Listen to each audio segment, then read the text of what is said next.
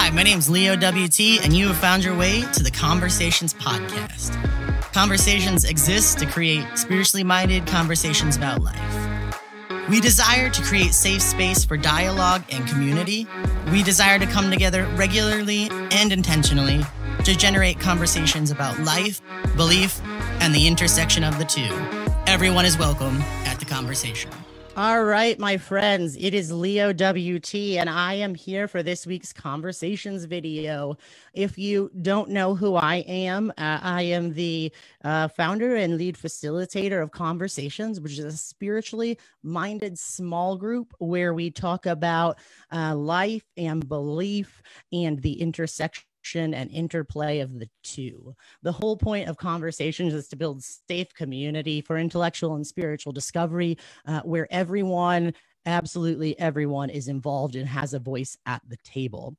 So that is us. We are here with a friend of mine who I'm incredibly excited to be hosting this week, and we are going to talk about some major foundational issues and concepts and idea that affect our world at large. And I am going to let my special guest introduce herself.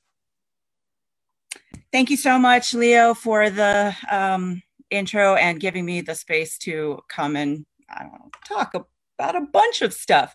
My name is Dr. Fileve Tlaloc Palmer, and I live here in the town of Humphrey, which hopefully some of you Olean people know where we're at, but we're in the hills Yes. and amongst the trees. So it's lovely, and I'm hoping that my satellite internet will be able to handle this hour-and-a-half conversation. That's always the question, yeah, right?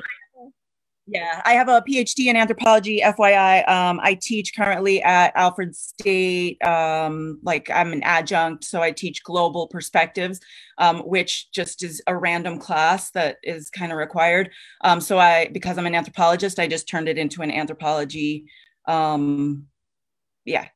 But we talk a lot about topics that we'll be discussing today. So hopefully I'll try not to be so super random. And yeah.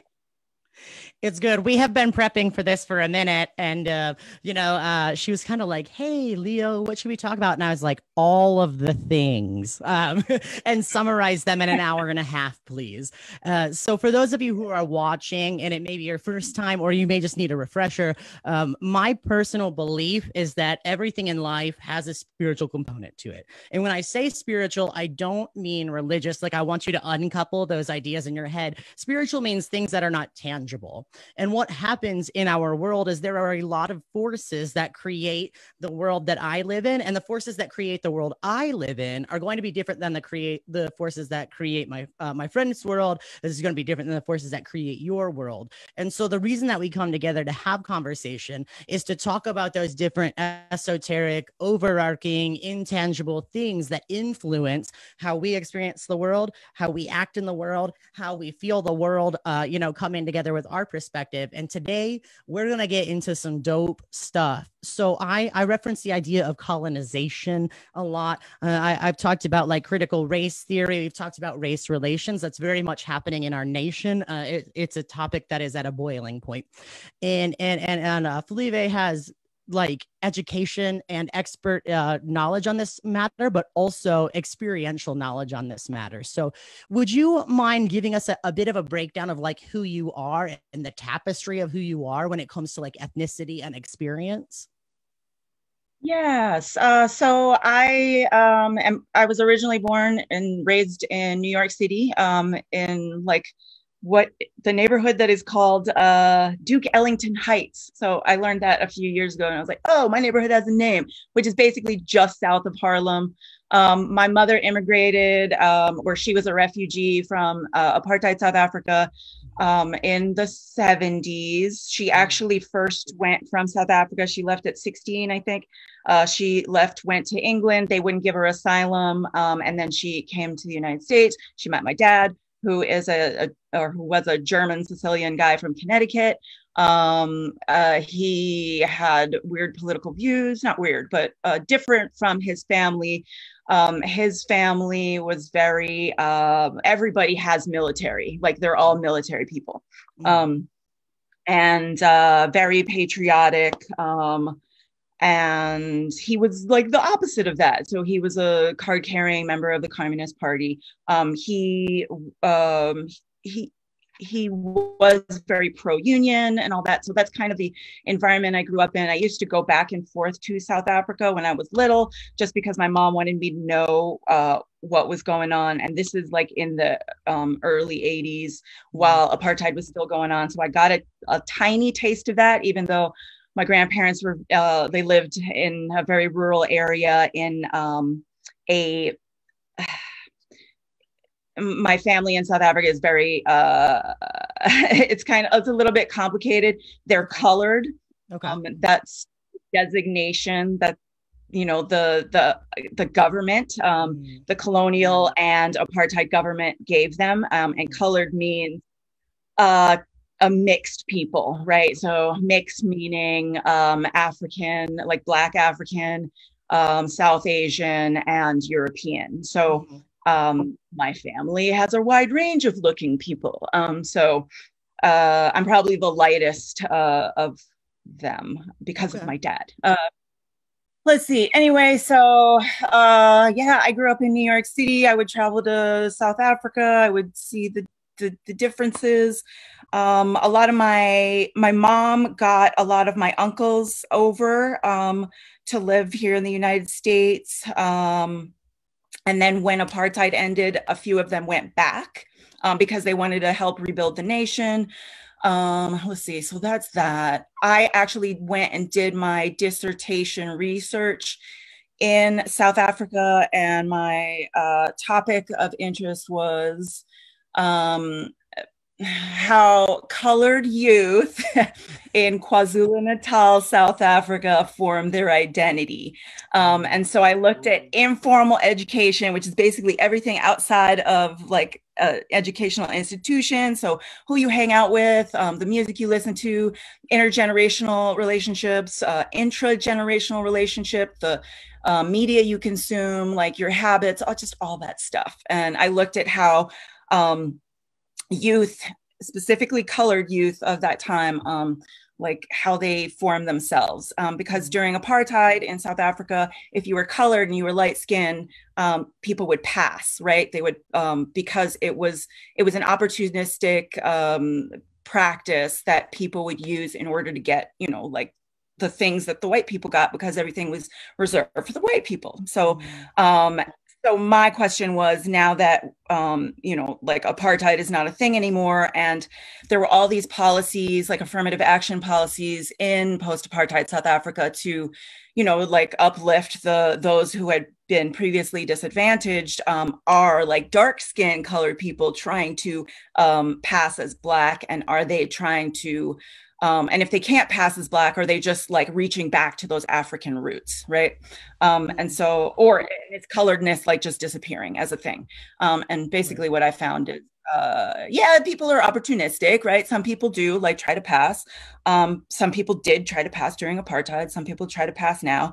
But coloredness is still a thing because of like geographies, because of familial connections, because of shared oppression. So even though coloredness was a top-down identity, it's intergenerational, and therefore, you know, people kind of take that within themselves, and you can try to be Black, you know, like African Black, but there are given histories and culture and traditions that they have that kind of separate them from other ethnic groups within the country. So anyway, that's blah, blah, blah. Now I'm here. Oh, that's not blah, blah, blah. That's so interesting.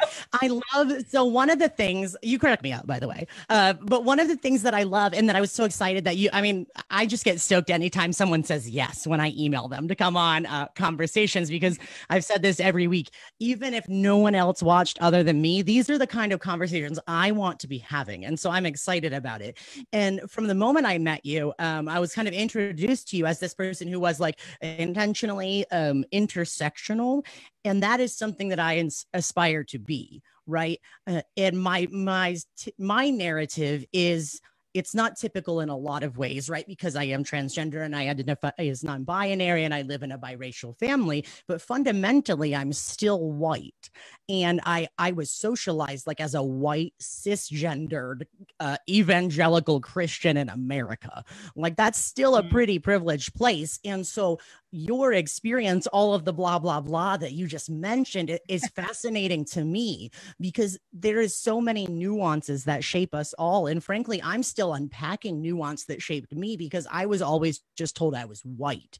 And so I'm really excited to have you here, because not only do you know intellectually about intersectionality and about colonization and race, but you know it experientially. And I think if it's all right, I would love for us to jump off with a basic definition of just like what colonization is, and something that you said that really struck me, which is colonization is not a uniquely American idea. It didn't just happen here. It's a global phenomenon. So if we could kind of start with some just kind of background on that, I would love that. All right. So I am an academic at heart, even though that's not my day job. So because of that, I have PowerPoints at my disposal. So yes. what I did, and if you wouldn't mind, because I really like, yeah, and I don't know who's watching right now. It's just you and me. It's just so us. that's fun. But I have, like, I like visuals. So, and I like quotes and all that. So I'm going to share my screen and do PowerPoint, because I do have, some of these questions may be answered, and please just ask where you see fit. All right. So let's see if I can do this slideshow from the beginning. Sure. I've only done this a few times with my online classes, so it's all right. I've done it 0 times with nobody, so you're already ahead of me. Yay. So I can still see you. I can see me, and I can see the slides. So when I do my classes, I do my PowerPoints, I usually like to just throw up a couple of questions to consider. So one question I really, really like is, are humans natural or cultural beings? So I'll give you a second to think about that or answer that. Yeah, I feel like this is such a fascinating question. Like I could probably talk about up to an hour and a half about all of these things, right? Which is why we're at an hour and a half and not an hour. But I feel like culture plays so much into who we are and what we do that people don't even realize it. They're like, oh, this is just the way it is. And I'm like, dude, if you were born even 2 states over, this wouldn't be the way it was. You know what I mean? Exactly. Yeah, definitely. I mean, and we can talk about like, are human bodies natural? So yeah, kind of, but they're also very cultural, like the way we adorn ourselves, the jewelry, the tattoos, the hair, not everything about us is cultural, right? Even the way like human beings are born, right? So yeah. And then, is race universal, and what role did Christianity play in European colonialism in the Americas? I will touch on other things, other places, because that's what I do. I like to look at global perspective, because for at least 400 years, we have been in contact with, the broader globe, right? 14, or it's actually 600 years, right? 1493 was a whole different era than 1491, right? 1492, Columbus sailed the ocean blue, and he just blew everything apart, right? There became this whole mixing of things. So did you happen to see my meme that I posted to kind of promote tonight? It was a picture of Christopher Columbus with a map behind it and said, "Do you even colonize, bro?" I had to do it. You know what I mean? Yeah. So I know he's like the villain of the world in these days, or at least in the Americas. But like there's this book called by Charles C. Mann, and I really recommend anyone who is into like global history and just globalism, how it started, where it started, Columbus, and just the exchange of ideas and things. They should look at Charles C. Mann's 1493. All right. Because it's an amazing book. Okay. It really unpacks just the biological exchange of not only human beings, but plants, animals, and how it just kind of it affected not only the Americas, it affected Asia, it affected Africa, it affected Europe, right? It affected both places. But Right. coming from an American perspective, you know, we only think about this. Anyway, Of course. let's move on to this real quick. The Nature of Race. This is a great book, just by Anne Morning, who at least in 2016, she was a professor at NYU, but she did an interesting research on race and how people or scholars and professors and students see race in America. Okay. She looked at different universities and did research with, I think, social science students or natural science students. And she had all these questions about, like, what is race? And for a lot of them, students and professors really saw race as a thing that is kind of universal and is both biological and social. Mm-hmm. So, but we're going to look a little bit more about this. And if you need to jump in at any point, please do. 10-4. So sorry.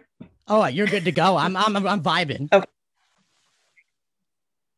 All right. So you mentioned a little bit about colonization. So yeah, colonization was a Western European project, but it's also, you have Eastern European colonization. You have Han Chinese colonization. You have Arab colonization. So when we talk about colonialism or colonization, we here in the United States might think about like white people coming over and taking over the land and pushing Indians away, bringing Africans as slaves. And yes, I'm not saying that it's not that, but I think to be more global in this idea, we need to understand that, like, it's not only about Europeans coming over and taking over the world. Han Chinese did the same thing. You have right now in Africa, the Han Chinese are all across the continent, setting up shops and building roads and doing things for different African communities that were not done when Europeans came and first colonized, right? Because Europeans were just occupying the land and trying to get the resources out of it. So we have this another layer of colonialism that not many people are thinking or talking about right now, right? Because we here in the United States, we're just looking at the past colonization, right? That practice. But in looking at this European or Western European colonization, right, which was a global occupation, theft of culture, theft of natural resources and land.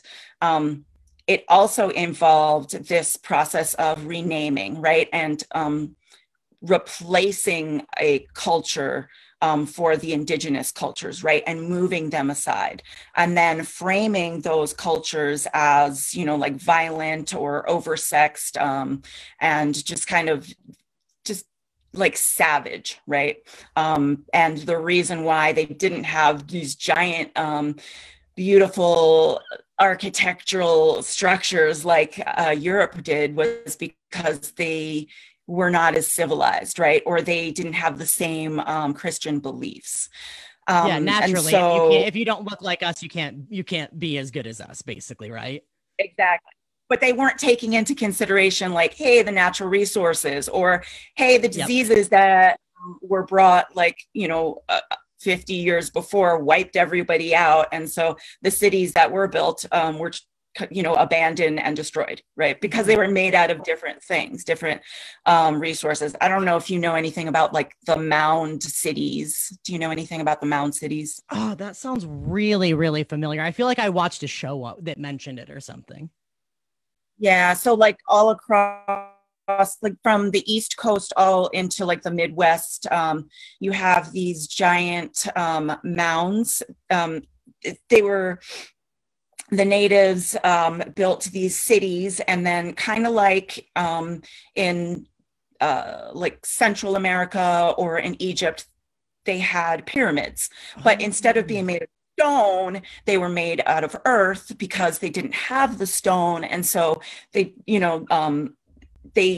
had like the high priests and the rulers, like the hierarchical people, the people at the top of the hierarchy. They had their buildings, they lived up there on the mounds, and then the city was below them, right? Okay. And so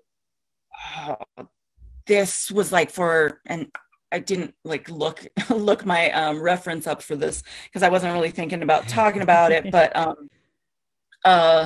yeah, for at least 1,000 years before Europeans came, they had mounds and these giant cities of like millions of people. They had international trade. So let's see. So let's say Ohio, they found macaw feathers and jadeite from the Central American region, right? So there was actually international trade, if you will. And yeah, Ohio is pretty far away from Mexico, so sure is. It sure is. So, but people didn't take that into consideration, and especially when Europeans, like mass Europeans, finally started seeing the native people, and when the natives had been so like dispossessed of their land and dispossessed of their wealth and like their culture, and so Europeans, for a lot of times, they would look at the natives and say, "There's no way that those people that look so dispossessed and poor and like scraggly, there's no way that those people are the descendants of the mound builders who had like all this amazing jewelry and built these giant structures." If you're ever interested, I think Cahokia, which is in like it's out right outside of St. Louis, that is one of the main mounds that people talk about. And yeah, it's pretty interesting. And if I'm not mistaken, its base is wider than the pyramid at Giza in Egypt. So pretty big. Yeah. But again, because it was made out of earth, it didn't really hold up to time. Yeah. But that's wild. Yeah, so okay, I mentioned the mound builders and like trade coming from Mexico, so like Ohio, Pennsylvania, and trade moving all that direction. Most of this time, people were doing it by foot or by hoof, right? Okay. And there's this guy that I use in my classes named C. Loring Brace, and he has this this book called "Race is a Four-Letter Word," and in his discussion about race, he looks at how people traveled in antiquity. And most people who were peasants, they traveled by foot or by hoof, right? So like animals or your own 2 feet, right? And he argues that most people could only travel about 25 miles a day at the most. And what this did, even if you were a person that, like traveled for your living, when you encountered people, you would encounter them at like a gradation, right? So instead of being like, hey, I'm a European, and I'm all of a sudden I'm traveling and I'm seeing like a Black person, like, oh my gosh, you know, you would see like brown people or like tan people. Right. Like you're traveling from Sweden, and then like, oh, people with dark hair, and then, oh, people with dark hair and tan skin, and then, oh, like, hey, people with dark hair and like light eyes and maybe a little bit darker skin, and then, hey, people with dark skin and dark hair and dark eye, like, wow. But you, the transition would be way less, you know, like, ah. Right. And the what he argues is that when we get to like 1492, Columbus is sailing the ocean blue, right? And you have all this great technology for maritime technology. Oh my gosh, now's the time when people are just, you know, like European guys are just hanging out on a boat for like weeks and months at a time. And then all of a sudden they hit a landmass and they're like, holy smokes. And they encounter these people who are so different. Yeah. And they're like, whoa, are you even human? So we'll get into that in a minute. Because they just look so different. So, yeah. And so these are just a few examples of you know, like people that traveled, right? You had Herodotus, 1484 to 1423. He's the father of Western history, and he traveled all throughout like the old world, like the Mediterranean world. And Mediterranean being, you know, like upper Africa, as well as, you know, Greece and the Middle East, and what we used to call like Asia Minor when I was coming up in elementary school.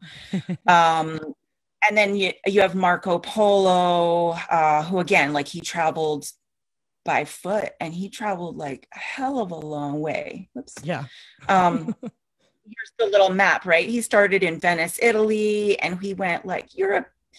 Relatively speaking, Europe is smaller than like the Asian continent or the African continent, but it's still pretty big, right? It's still pretty and serious. He went all the way, yeah, he went all the way to Beijing and then like down south. So yeah, pretty impressive. And we also have Ibn Battuta, a Middle Eastern scholar. He only traveled 25 miles at a time, and he went down into sub-Saharan Africa, but in no mention of any of their writing did they talk about race as we know it today, right? Like Black people are, you know, dark skin, they're African descent, and then white people are European. Like that wasn't a thing, right? Right. Let's see. And like, again, like Egyptian, when you look at the Egyptian paintings, you have a wide variety of people, the way they looked. But there was, again, no mention of race, right? All right. So let's talk about the rise of Christianity a little bit, because we did mention this.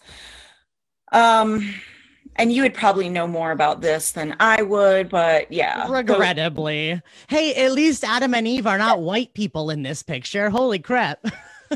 Oh, yeah. I like to, you know, put people, you know, like just put things, again, you know, like that's why I wanted to do my PowerPoint, because I like it. I'm here for it.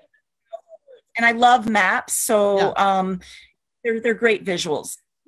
So, in the Bible, though, you do know that you have Adam and Eve, and Adam is like, he was, you know, created out of dust. And then Eve was created out of his rib. And so hence we have this paternalist or patriarchy just starting from the get-go. I mean, even God is the father, right? And that's a whole nother topic. But anyway, which I'm sure you've talked about. But then you also have this idea that God gave man dominion over all things, right? And so everything in the Garden of Eden was for man's pleasure, which again creates this hierarchy where men are at the very, very top. Well, God is at the top, right? And then you have man, and then you have maybe women, and then like all the other things down at the bottom. And a quick side story. So I did my PhD at Indiana University in Bloomington, right? Which is Bloomington is, I don't know if you know where it's at, but just to give you some contextualization, it's 2 hours north of Kentucky, of the border of Kentucky. Okay. Or maybe it's 2 hours of north of Louisville, Okay. Kentucky. And then it's 4 hours south of Chicago. Okay. Anyway, heard of the Creation Museum? Yes. Oh my God. Okay. Funny story. Can I just interject the tiniest story here? Yeah. I was married before my beautiful, lovely wife. I had to go through my own trials and tribulations, right? So I was living as a female at that point, and after my lesbian wedding, we actually went to the Creation Museum and we snuck in just to be extra lesbian and evil. Uh-huh. So what did you think? Because I thought it was such a bizarre thing, because Bloomington wasn't so far away. And so before we came and moved here, we were like, we got to go to the Creation Museum just to check it out, see what it's like. So it was wild, man. And I grew up in that mindset, and it was still wild to me. So what was wild to you about it? And then I'll give you my wild. Well, yeah, no, there was a whole, I feel like for me, even from the time we entered the property, there was a sign up about like, if you disagree with these opinions, blah, blah, blah, basically saying like, don't come if you disagree with them. And then we literally snuck in through like this gift shop. So this like hyper commercialization of like faith in general. And then I believe the Creation Museum is related to Ken Ham, who wrote Answers in Genesis. And I grew up listening to radio spots by Ken Ham saying like, dinosaurs aren't real, creation is the only way, science is evil. So it was weird for me to come to this place where that all kind of came to a head. You know what I mean? Yeah. I got to hear your stories on it. Well, yeah, the whole thing. I mean, we just went because we were curious. We paid actually like the $35 ticket price, which afterwards I felt gross about, because I'm like, I can't believe we just did that. But so it was very interesting. It was amazing, the production of it. So I get the price tag of the ticket because there's just all this stuff. And I get like he's trying to prove that, okay, or trying to create that connection, that link between science and paleontology and the Bible. So like, hey, we found dinosaurs. Well, hey, St. George, it was mentioned in the Bible, the dragons, and St. George, slayed the dragons. And so that's why they found dinosaur bones. Like, like, okay, cool. So one of the things that was freaky to me was the animatronics of like Adam and Eve in the Garden of Eden. Yes. And that was kind of freaky. It was very like Disney World like for evangelical Christians, which was interesting. And then when we came to the part where at the Garden of Eden, they had the dinosaurs. We're like going off on this like weird little tangent, but they had the dinosaurs that were animatronics with which was interesting.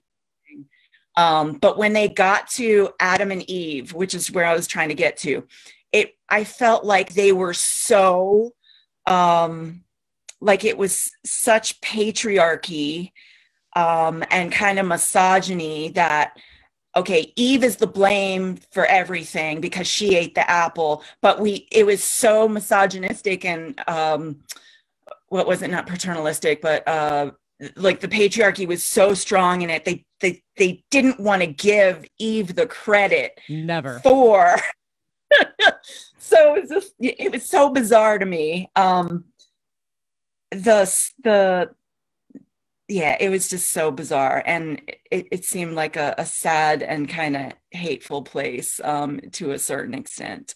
And Wild, Yeah. man. Anyway, That's so wild. Christianity and the Christianity shaped so many things. And like here we're talking about, I saw a couple slides back, like you're talking about pre-Christian pagan religions, and we're talking about native cultures that existed before Christianity. And even, there's this mind-blowing idea that Jesus was in Africa before the white man was, right? Like there's all these things, and yet Christianity, which is woven into our American narrative, would have us completely overlook all of those things. did Jesus go like when did he go to Africa? I know like he came to the Americas based on like the Mormons, right? Yeah. Before he came. I didn't Yeah. know he went to Africa. People went. Oh, no, I'm just saying, like, before the white man colonized, you know what I mean? Like, it's weird that brown people could have known Jesus before the white person, like, pervade that divine knowledge. You know what I mean? Yeah. Yeah. Yeah, but like before Christianity, most people were pagans, right? They were, Mhm. or if you want to call them Satanists, because they were animists, they worshiped nature, everything had a spirit, right? Yeah. And then Christianity, like kind of squashed that. Let's see, what's his name? Oh, Emperor Constantine, the Roman Empire, he was the one who like really kind of took Christianity and spread it all over like the known world of that time, right? Because he had this dream, and in the dream, the symbol of Christianity appeared, and so he like started to paint all of his soldiers.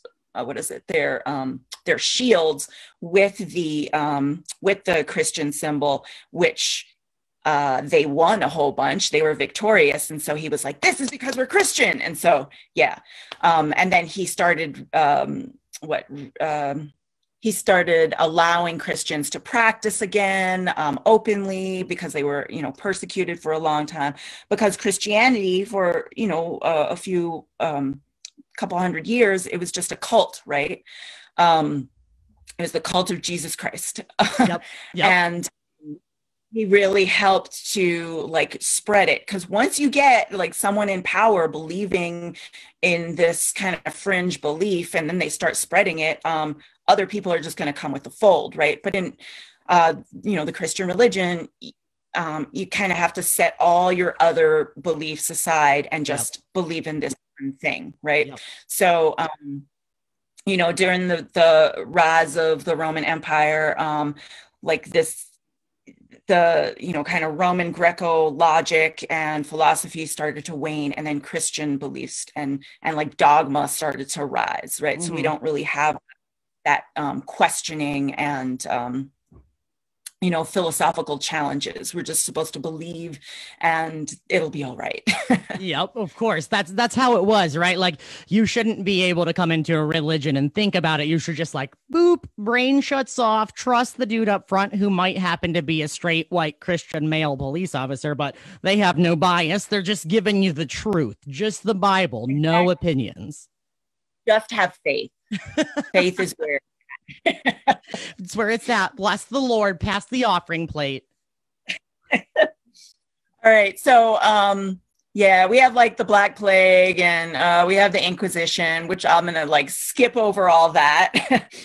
We have all these like different people that challenge the church with, their beliefs or their theories of like, hey, the earth is round.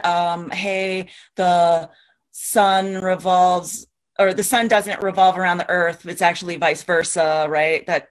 That's not cool, because it challenges the belief that human beings are unique, that the earth is unique, and that human beings are unique. So all of those people were heretics and should be killed, right?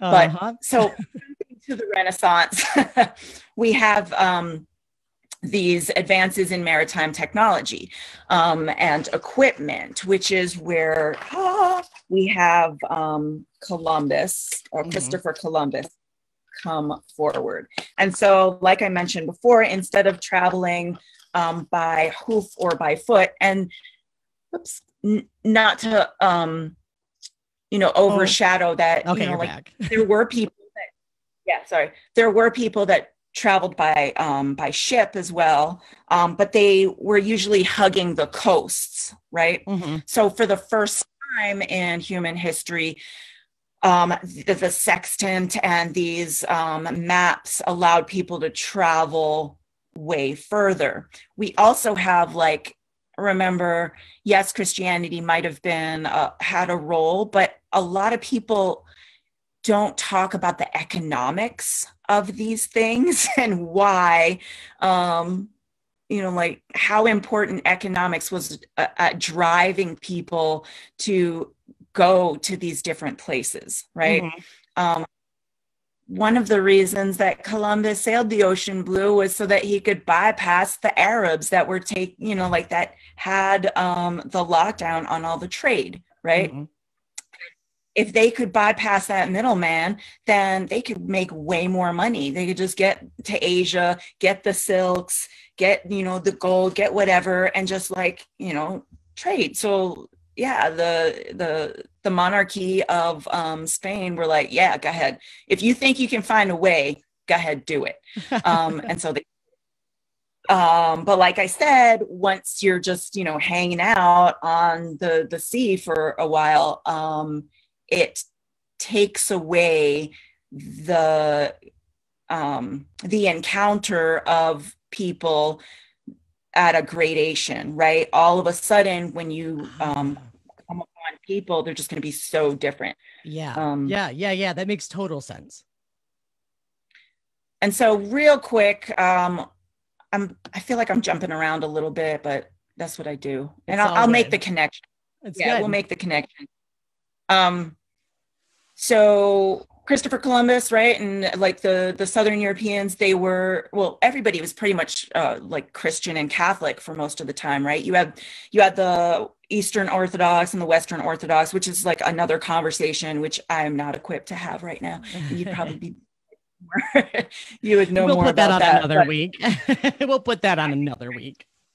No, I think that would be a good conversation if you haven't had it, right? For sure. Absolutely.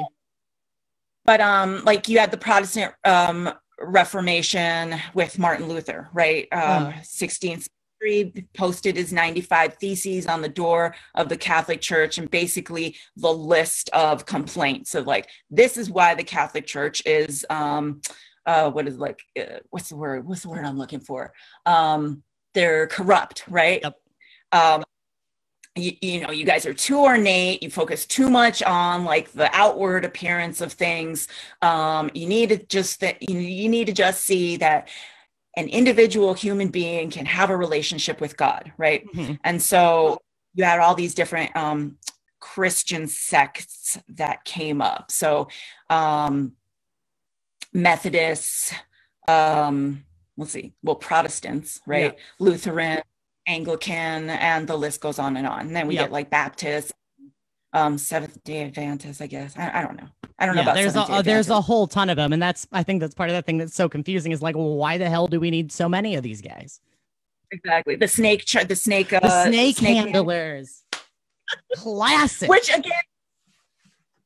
again, I'm going to go back to our experience in Indiana, our 10-year or 12-year stint in Indiana. Like Joe, my husband, he had a cousin living in Kentucky, living in a holler in Kentucky, kind of near where they have the snake handling churches. And we went and visited him a few times, and we were on a mission to go and hang out with some of these people and see them do their snake handling things. Unfortunately, we never saw it. So we just have to do it through movies, get our experience movies. And I think there was a reality show on the snake church. Must find.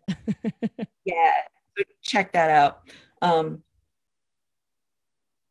But anyway, Luther, he challenged the Catholic Church, right? Because he said, everyday human common sense is superior to what these rulers say. So he's trying to fight the hierarchy, which is important when we get to looking at science and God and the two different like philosophies when it came to science, with regard to like the Catholic Church and the Protestants. And this is important when we're talking about colonialism, because both groups, the Catholics and the Protestants, like found a firm foothold here in the Americas, right?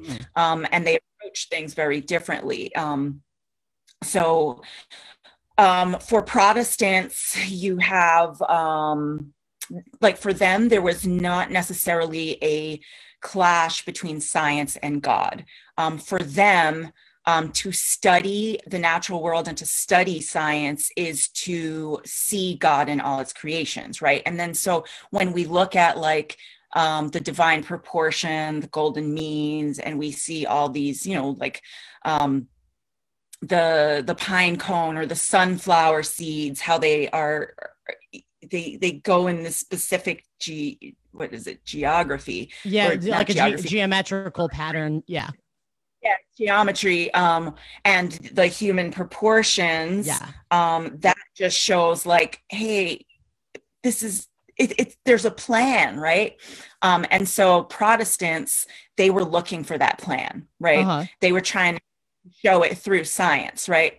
But on the other hand, you have Catholics, and Catholics were like, nope, science, you can't study science because the human mind is finite, and only come up with so many things, whereas God's mind is infinite, right? And so there's no way that what we're going to study as human beings is going to show God's greatness. And so there was like a little bit of conflict with it, and that's why so many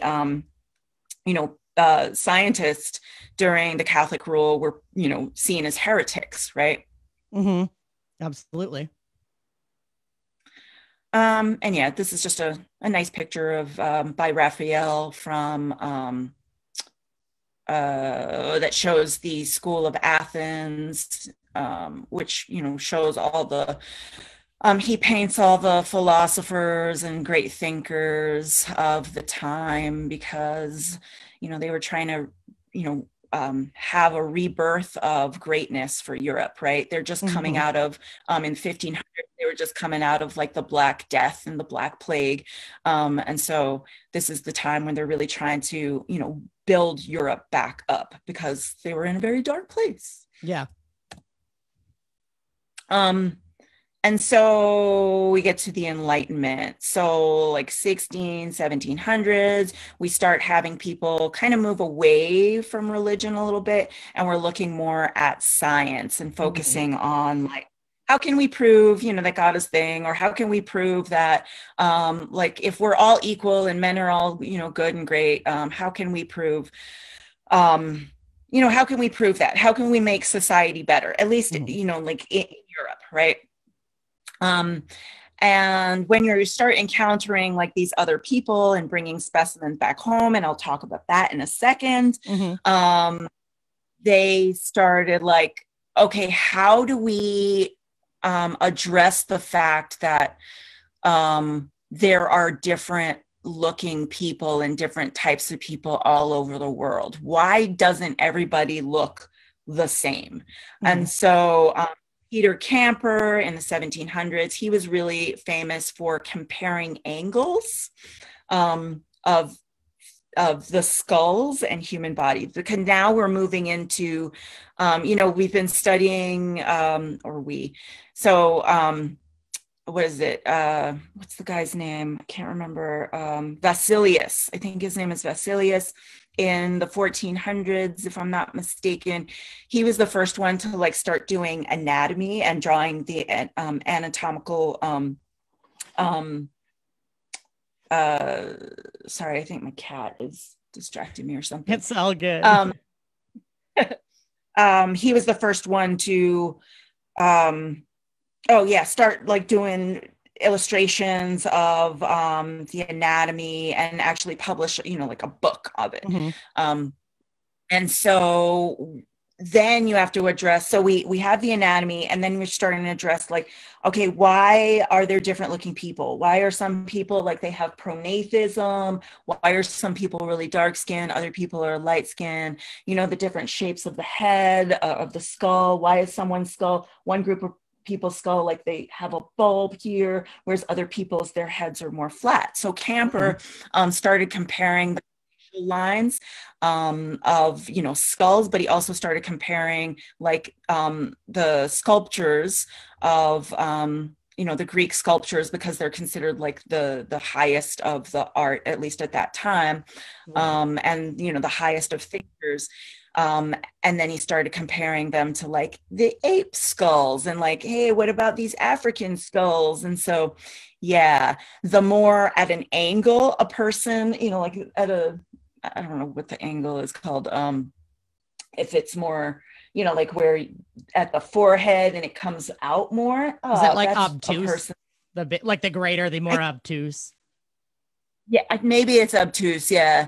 Then that means that they are on a lower evolutionary scale and closer to apes, right?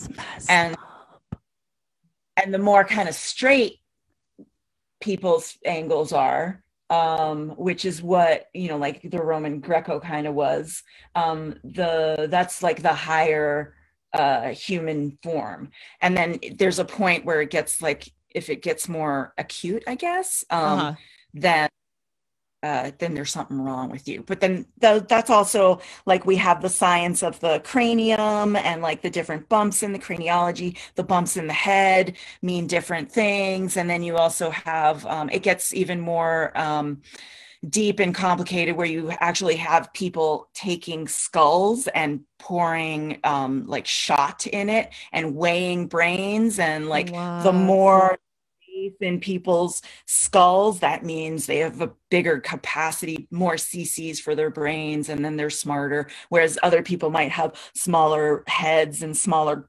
cranial compartments, and therefore they have smaller brains, and they're not as intellectually capable as those ones with the That's it crazy. Gets so crazy.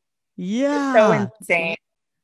And it's like, well, I don't know, if you have like a 7-foot guy, his head might just be bigger than like me as a 5-foot person. Yeah, but intellectually we might be the same. Or maybe because I have a whole bunch more books, maybe I have more thoughts. I don't know. Maybe. Who knows? Like that. They're just thinking of the angle and like, hey, wait, you have a little bit of pronathism in you because you're incognito, and so Yo, this is wild. I didn't know. So I've been learning like a little bit about colonization as we go, and especially like in terms of how religion travels, because that's what my undergraduate degree is, you know, a Christian based degree with I have a minor in the Bible, and my major was how to be a pastor. You know what I mean?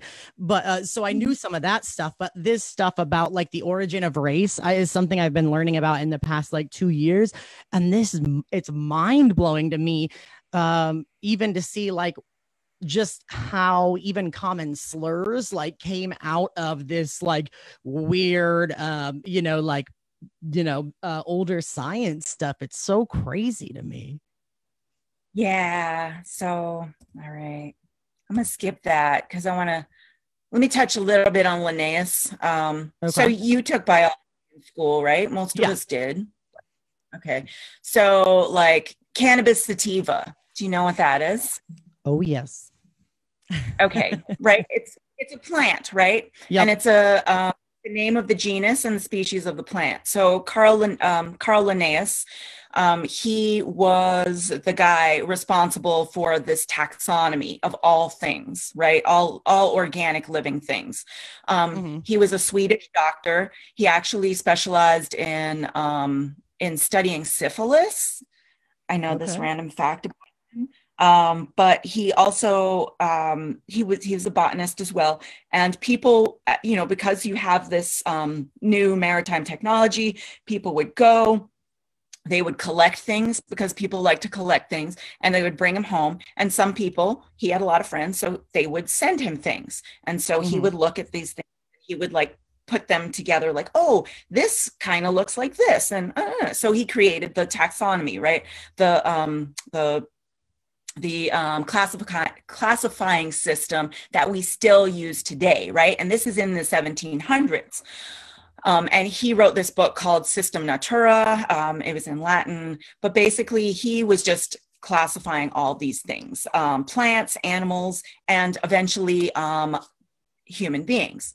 So a contemporary of his time, Bonner, advocated for labeling human differentiation. So Linnaeus, he actually said, you know, like we have Homo sapiens, right? Mm-hmm. But they just took it another level because you have like European people kind of look all the same, Asians look all the same. So he came up with this like a more specific classification of Homo sapiens europaeus, Homo sapiens asiaticus, Homo sapiens americanus, and Homo sapiens afer, right? And so this is where we get those, you know, building blocks of race. Also, just to note, Linnaeus was also Protestant. And another fact about him is when he started writing about plants and how they reproduce, because he was a Protestant, he was actually, and he said, you know, like, hey, plants reproduce through sex. He got a lot of flack from the church because the church rude and they didn't want to talk about sex because that's just not something you talk about. And so they were like, how dare you? And I think he was censored because he said, you know, like, plants have stamens and like the bee comes and like, yeah, fertilizes and plants look a certain way so that they can attract the different insects and the insects can, anyway. There's some interesting stuff. You know, here's a new joke, right? Like, you know why Christians don't want to talk about plants, right? Because it's going to lead to premarital sex, man. You got to watch out for that plant talk. It's the beginning of a slippery slope. Yeah, those stamens, man. Oh my God. On the note of specimens, so here's this thing, like, yeah, people like to collect things, but here's some disturbing stuff. Let's see, let me go that way. So Moko Makai, and I kind of debated whether I would show these pictures or not.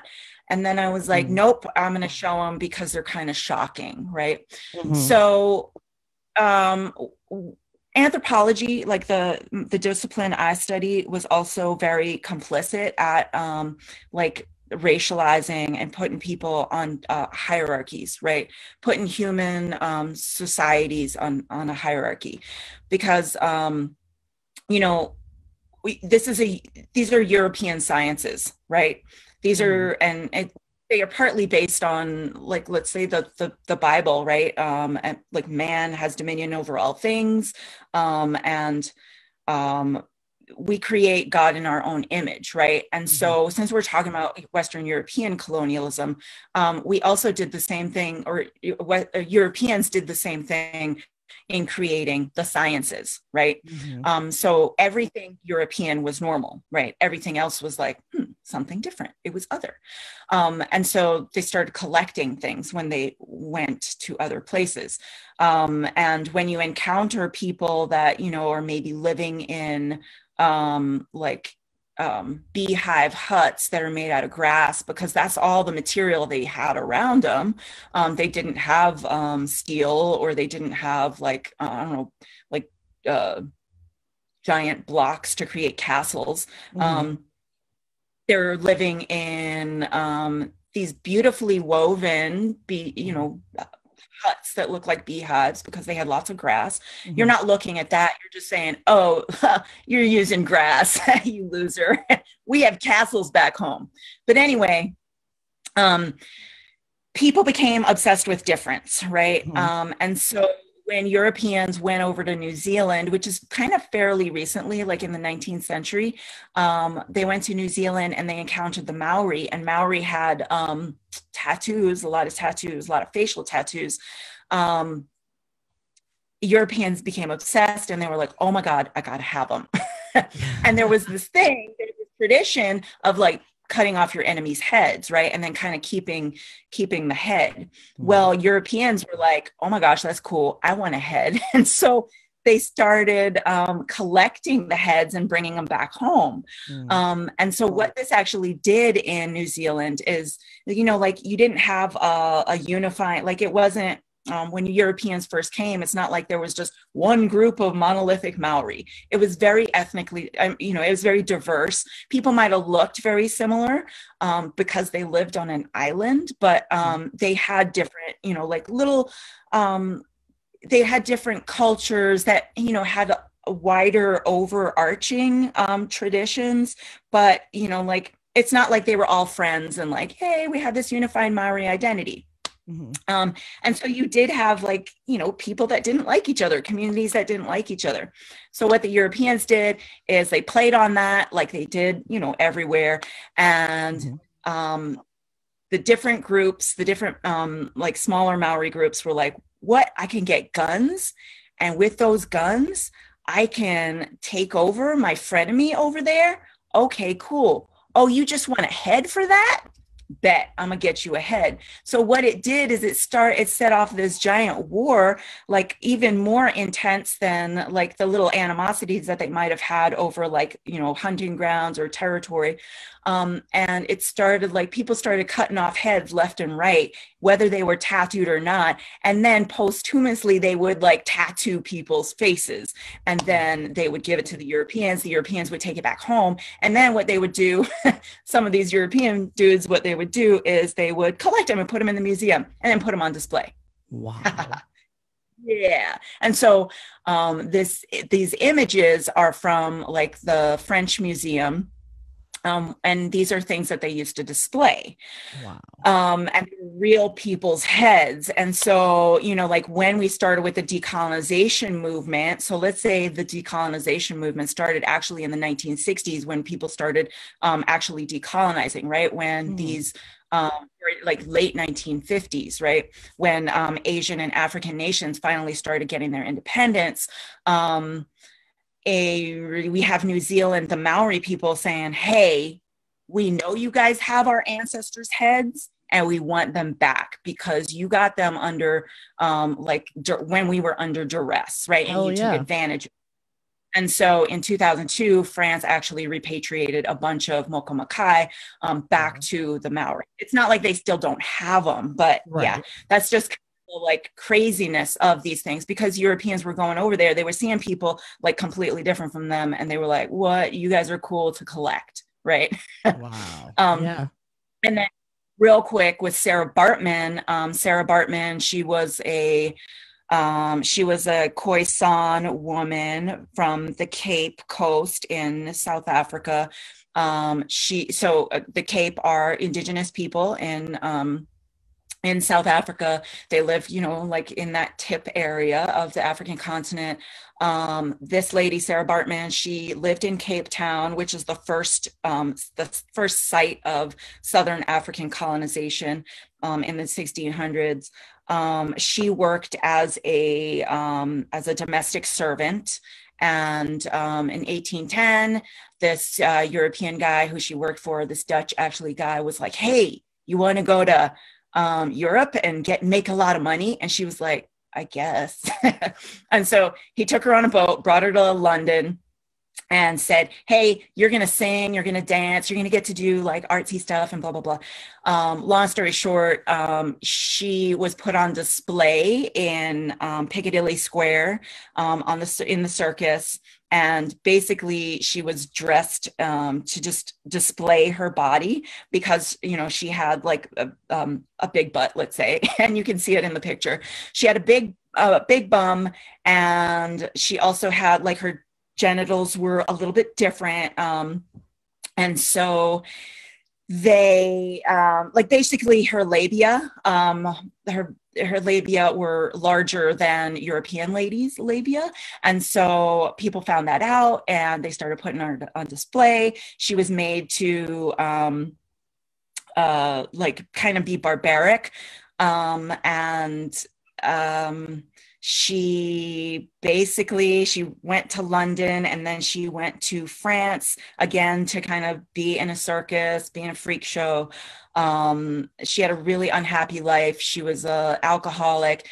Long story short, she died alone, either of, they say, syphilis, because she was a prostitute eventually, or of alcoholism. And when she died, her handler sold her body to these scientists to basically remove her reproductive organs because they seemed different. And then they plaster casted her body and put it on display in the museum because God. was like, that is dehumanization, right? And this is what colonialism, because I feel like we're running out of time, but yeah, that's what colonialism and these ideas that like religion do. Like, if you don't believe in us, then you're damned, and if you're damned, then you're not worth my speaking up for your rights, right? It's not worth me to respect your graves. It's not worth me to respect your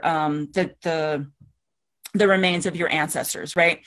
And we currently have these things now with capitalist. We live in this capitalist society, and we have development that just continues to go on and on and on in this nation and other nations, where we have we're not looking at, hey, was that site a grave space? Right. And if was a grave space, wait, whose graves are there? And if it's if it's marked with a tombstone, it's a cemetery, and they're probably Christian, and we'll respect it, right? But there's no gravestone, and wait, they're just natives. Oh, well, no, maybe we can subvert that, and we can still just maybe move them and just continue with our development, right? And so we have laws on the books now to like prevent these things and to repatriate human remains. In this country, we have those laws as long as they are like, if those human remains are in an institute that gets federal funding, then those remains have to go back. But in private collections, you can have, like any of these things, you can have the skeletons of people's bodies, and it doesn't necessarily apply, right? But again, what about like in other nations where, they don't have those same laws as the United States? And as the United States, as the most powerful nation, military, technologically, and what's the other one? Military, technology, and like all different things that Olympics. I don't know, Olympic gold medals. Yep. I mean, we have a lot of power. We need to be a little bit more like as this beacon of light, and shine that light on other places, but we also need to shine that light continuously on our own practices, right? And stop bringing species home, and stop treating people like, oh, you believe a little bit different from us, oh, your government is different from us, oh, you're not a democracy, well, you can be killed. Your what you hold important to you can be destroyed with our bombs, with our drones, right? I don't know, I'm just going off on tangents and all that stuff. No, that's okay. But, do you mind if we chat for a few minutes? We have like 15 minutes or so left, but I would love to take what we've talked about here and just vibe with it on a personal level with you. Is that okay? Oh yeah, that's fine. Okay, because you started to hit on something there that really is to me, like when I think of conversations, the idea is taking these big things like what is colonization, and intellectually synthesizing it and breaking it down and talking about how we live today. And so for the last few minutes here, I would love to talk to you about like, when it comes to how you live your life and what you believe, and that may be a religious or moral, what have you. Like for me, I can trace so much of what I was taught to believe directly back to literally that whole history we just talked about, right? Like my faith narrative and my understanding of the world is literally colonization might as well have been my religion, right? And only recently, I would say within the past 10 years, have I learned that I needed to step out of that. And then only within maybe the past 5 years have I learned that that had to be an action and not just an intellectual moving away from. And so I would love for you, if you can, off the top of your head, because I like to ask small piecemeal questions, just kidding. As someone whose history could easily have been described as like history from being colonized, right? Because you have this melting pot of history in your family as a person. Like, how does that affect how you believe, what you believe in, and how you see and experience the world? Oh, yeah, that's such an easy question. So easy, like maybe Um, 2 words or so. 2 words. Oh man. So like when I was younger and I started learning about all this stuff, like I would like, let's say like to 16, because at a certain point, like I really liked history and I liked linguistics and all that, and I liked science. I liked learning, right? I liked Uh-huh. school. I was a nerd. And so I would just like take in whatever my teachers would give me. I usually had pretty good relationships with my teachers. And then when I was like in high school, I guess, and I started seeing like all the unfairness, like of things. I still really enjoyed learning. And, my teachers would, talk about like, oh, they would mention, I didn't know American history, like, oh, The Jungle by Upton Sinclair. I was like, The Jungle, what's that? And I would read it and I was like, oh my God, the workers' right? Like, what the heck? Like the Yeah. abuse, capitalism, boo. And then like, just the learning about the history of colonialism. I grew up during the time of the Crying Indian. Like, so I don't know if you know the Crying Indian, but I don't he think was, so. oh, what's his name? Dave Chappelle mentions him. Okay. It was back in the late 70s, early 80s, or maybe it was like mid 70s. I don't know when the commercial first appeared, but in the 70s, the United States had a big problem with pollution. And so the PSAs or whatever that they would use to stop pollution was like, a Native American guy canoeing down the river, and it's all pristine and it looks pretty. And then he gets to shore and all of a sudden he sees trash everywhere. And he like a car drives by, I think, and like somebody throws a piece of trash, and then like he has one single tear coming down his eye. You should Wow. look it up, the Crying Indian commercial. I've got it So, right here. I'm yes. Oh, and so, okay, I'm going to bring him up with race in a moment, but yeah, so I really liked animals and all that. So I would, my family and I would watch like nature shows, but so you have this representation of this like Indian guy. So that's how I kind of became fascinated with like Native Americans and like the native struggles and all that. And so then, being a teenager and learning like colonialism and all this stuff, and oh my gosh, it's so unfair. And race and like, people would ask me, because I'm from New York City, I look a little bit different, and people would be like, hey, you're so unique looking. What are you? And I'm like, what the fuck? What do you mean? I'm Yo, sorry, I hate that question. what do I you want to mean?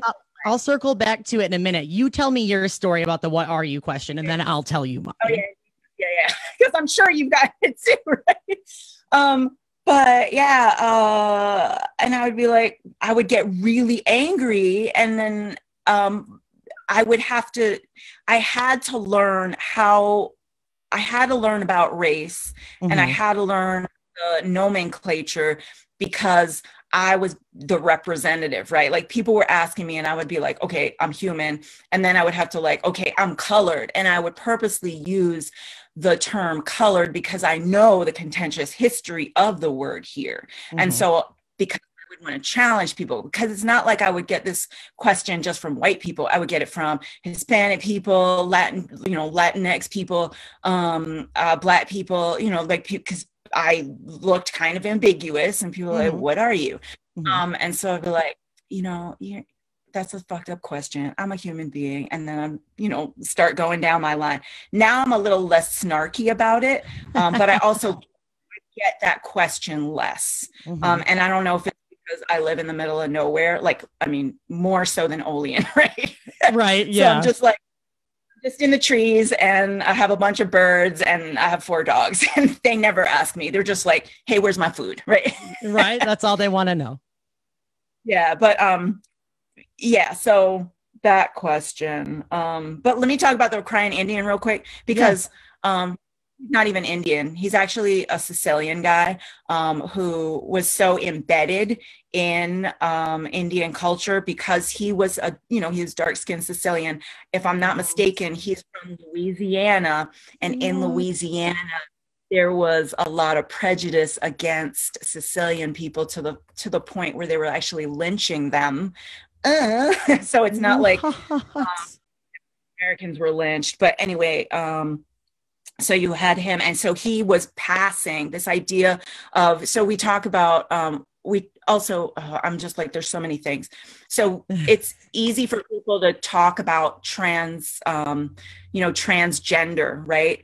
And but people get all crazy if you talk about transracialism. You said the word. You got to talk about it now. Yeah. So he is a perfect example of transracialism, and everybody took him for, and because he's European, right? He's a white guy by the definition of like his ancestry is from Europe, but he created his identity as a Native American.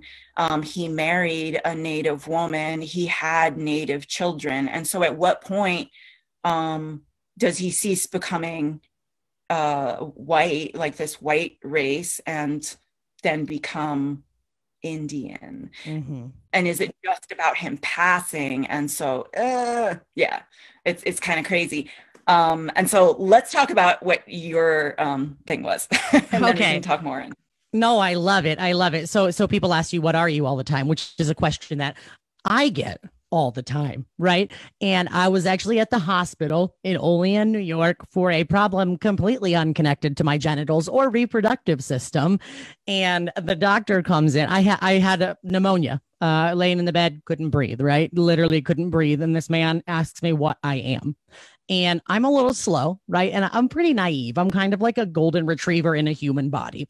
And so I was like, oh, he's a well-meaning person. He just wants to know if I have any workplace hazards, And so I was like, oh, I'm a social worker. Like, that was my first answer. Workplace hazards abound if you're a social worker. But yeah, it was like, I'm a social worker, right? And then he's like, no, what are you? And I was like, oh, like, I'm a parent. And then he's like, well, what are you, with the proverbial really obvious wink in his eye. And so I strung him on for a minute, and I was like, are you asking what genitals I have? Like, are you asking what I was assigned at birth? Because there's a better way to ask that. Also, I'm not sure how my lungs are connected to my labia. You know what I mean? And I think it's so dehumanizing and insensitive, and like, it's reductive to ask someone, what are you? Because they don't ask what are you because they want to know what the essence of your soul is. They ask what are you because they want to quantify you and classify you. And that's why people hate that people are non-binary. Like in America, in the English language, we can barely handle the idea of a non-gendered pronoun. Stop the presses. Mm-hmm. It's grammatically correct.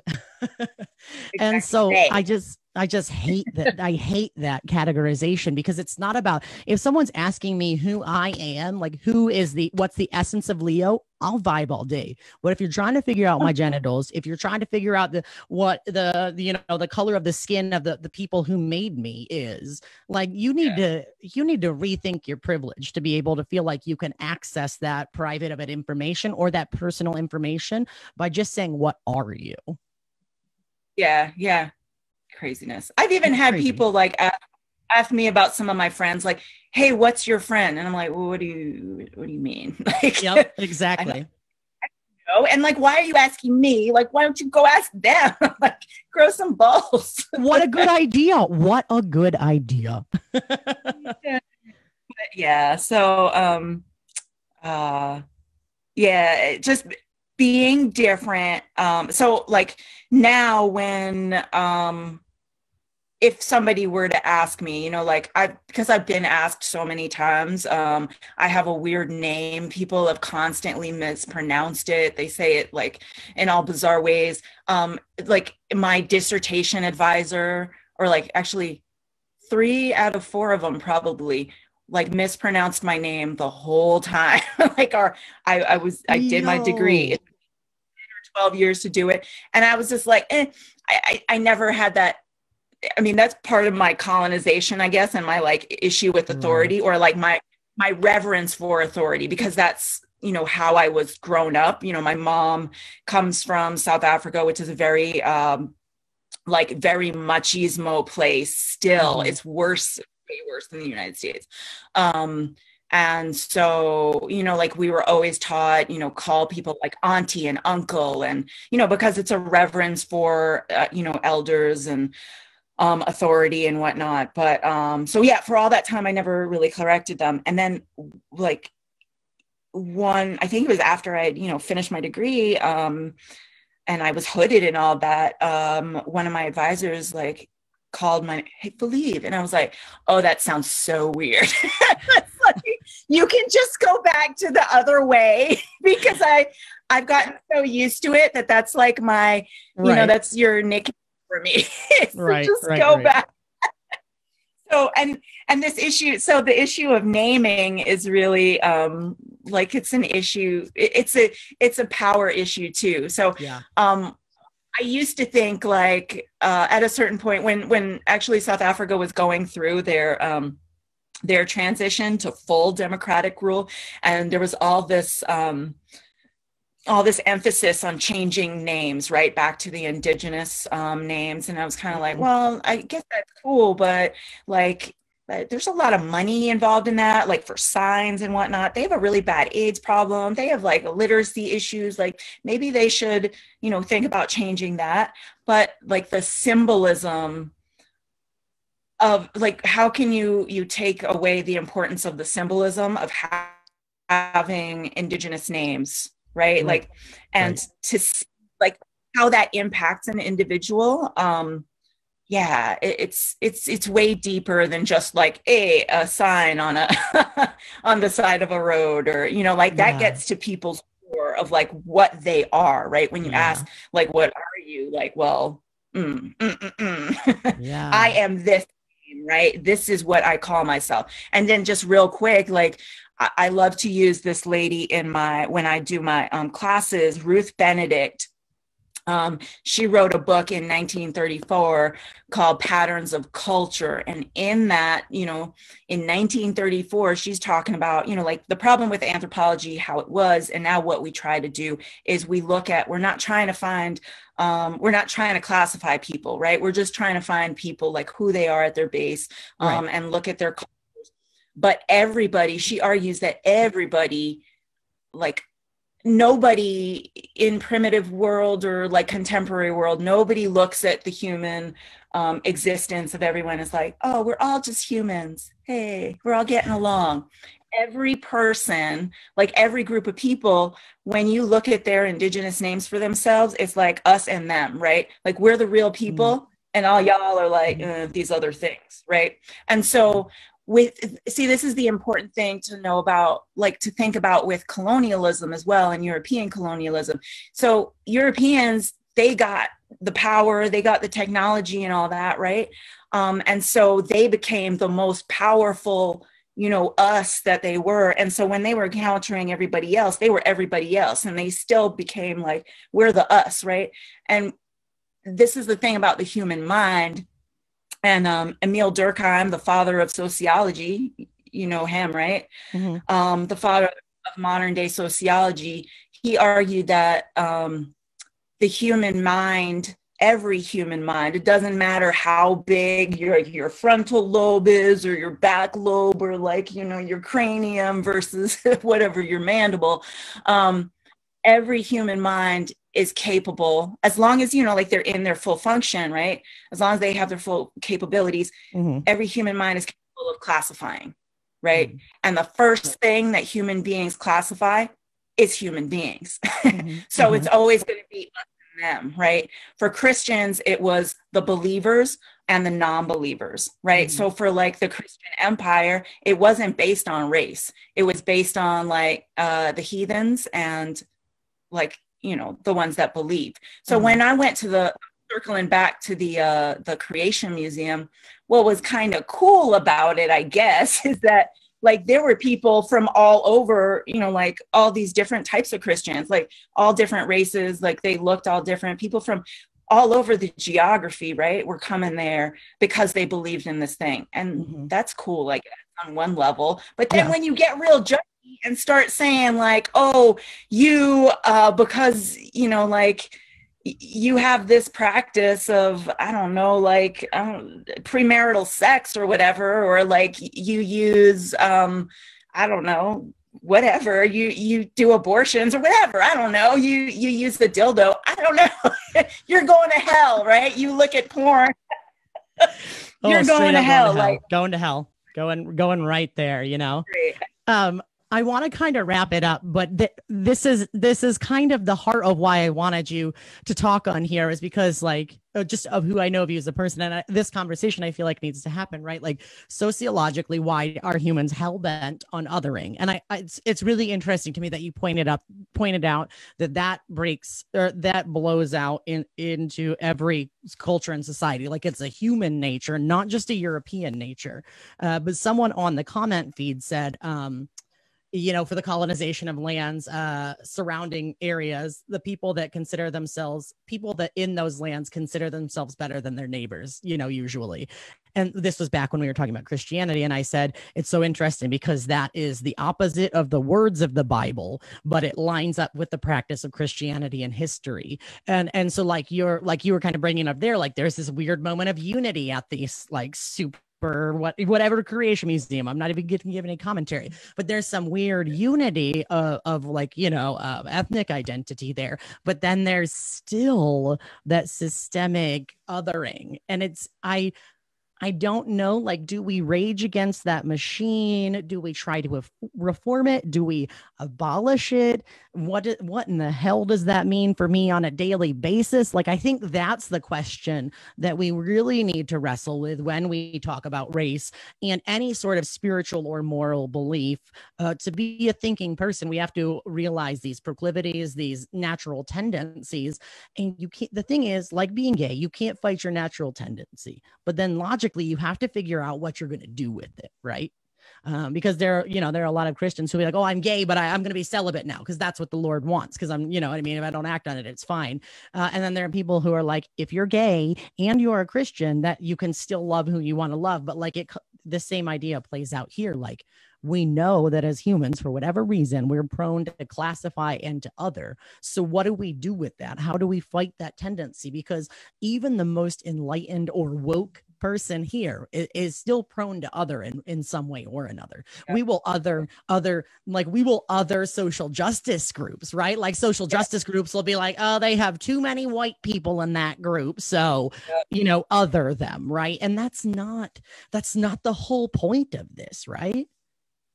So I think the first thing is that we all need to realize that we all have biases and that we all judge. That's just how the human mind is, right? I'm not a psychologist or a psychiatrist or whatever. That's not necessarily my specialty, like is the human mind. But because it is a sister social science, I have to know a little bit about it. And so just knowing that fact that like, we do categorize people. Everybody categorizes people. It doesn't matter who you are, what you are.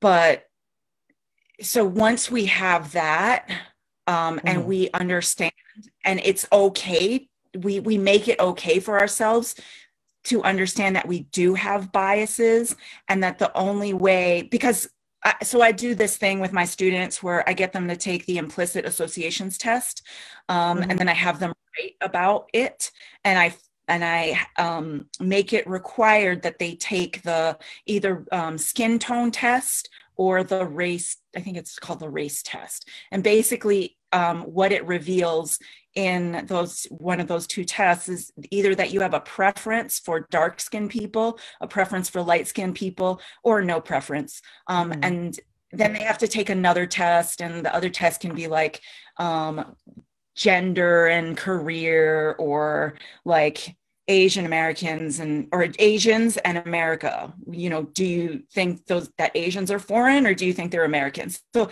like all these other tests, it's interesting because some of the students that get it says that their bias is white people or Europeans or, light skinned people.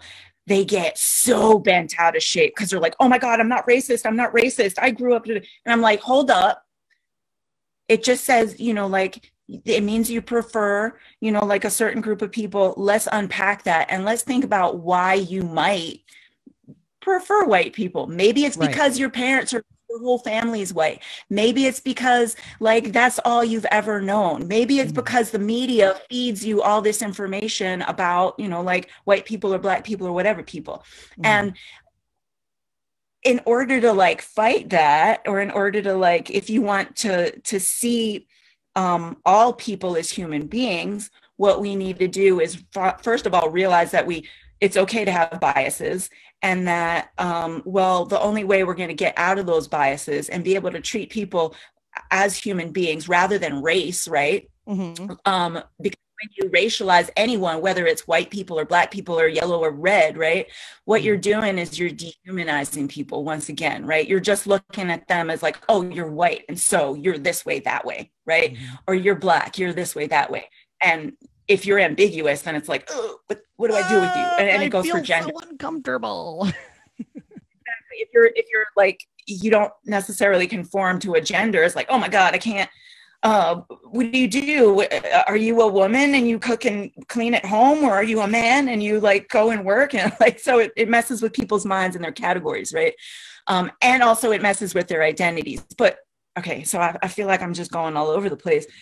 But once we understand the biases, and if we know that, hey, there's certain people that we're going to actually have to encounter, we either try to have positive encounters with people that are different, or if we are in positions where we know that other people have biases and they're not going to admit to it, or they're not going to realize it, what we do is we create those situations where those people that have those biases that might not be self-reflective, that they can actually have positive encounters with the people that look different and that are othered, right? Because the only way that we're going to break these barriers is if everybody sees each other as human beings. And so one of the things I feel like is so kind of amazing about this time that we're living in is with regard to education, because I'm an educator at heart, right? Is that, okay, like I've visited a lot of schools in Allegheny County. They're so rural, they're so little. And so like when we're talking about diversity, Allegheny County, there's like not really any, right? But none. We have opportunities to like zoom in the diversity, right? And to allow those youth to have positive interactions with people that look different from them, right? Which is like when I've been, since I've been teaching like last year, right? And we went online, even like my face-to-face classes, I've always like asked my friends like, hey, you're different than what they're going to encounter. Please come and speak to my students, because they're not getting it in their, daily lives. Or I don't want to be the only voice here. There needs to be, we got to share the mic, right? Yeah. If we have that power, which is something that you're doing, and that's awesome because you're creating that space. Absolutely. And it's almost like we planned that, which we didn't plan any of it. So that's kind of funny, but this is kind of the space I was hoping that we would end up in. And it's not that I have to I don't want to be prescriptive ever. I don't ever want to prescribe, and I don't ever want to control the voice of the person who I'm bringing on, because that's like intellectual colonization, right?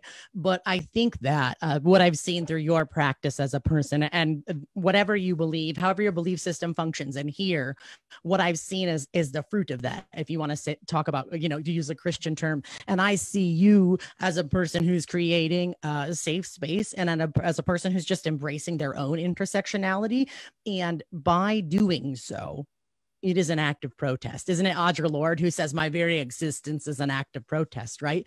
And so I have to say, you know, as you're saying, we're creating this space, I have to say thank you for being you. We're going to have you on at least 20 more times to like really get deep in there because you've got so much good stuff to say. I massively appreciate your presence here tonight. Oh, right on. It was a pleasure, Leo. It was nice talking to you, and yay. Absolutely. By the way, I think I only got through like 10 slides, so I had like more material. Would you mind sharing the PowerPoint, or is it like your creative property? If you don't want to share it, that's okay. But if you wanted to drop it on the page, that's totally fine. Cool. Okay, I will message you. I will message you afterwards to grab, there's a couple links that I want to drop. So I'll shoot you an email, but I'm just going to wrap this up for everyone else real quick. If you're watching right now, thank you so much for watching Conversations. We desire to come together regularly and intentionally to have intersectional, spiritually minded conversations about life and belief and everything in between. And it is very important for me to know that you know that everyone is welcome in the conversation. If you are interested in connecting with us further, you can go to conversationsofficial.com. If you scroll down to the bottom of the website, you'll see a link to all of our social medias.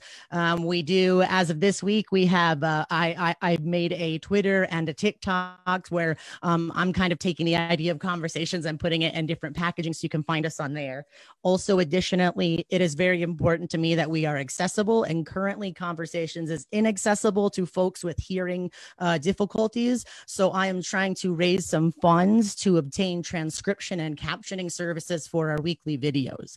If you are interested in helping in that cause, you can find all these links on conversationsofficial.com, or you can message me, but we have a Patreon where you can contribute a small amount monthly that will help to go to the transcription service. We have a buymeacoffee.com where you can do a one-time donation, or if you would like some fancy Conversations gear, you can go to conversationsofficial.com and check out the shop. Any proceeds from the merchandise that is sold on that page will be going towards our transcription service to meet our goal of being open-postured, intersectional, and accessible. Thank you, Fileve, for coming on. You're dope. I can't wait to have you back on. Thank you, everybody who watched. And I have just one more thing to say before we log off, and that is go Bills. We'll see you guys next week. Everybody have a good night. Bye, Leo. Good night. Bye, everyone.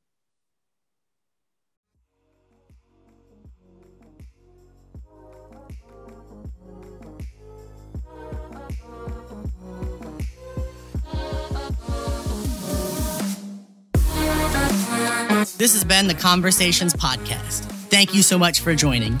If you have any questions or comments, or just want to get involved, feel free to join the conversation on social media.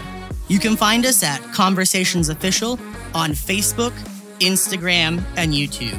And please don't forget to rate, follow, and share this podcast.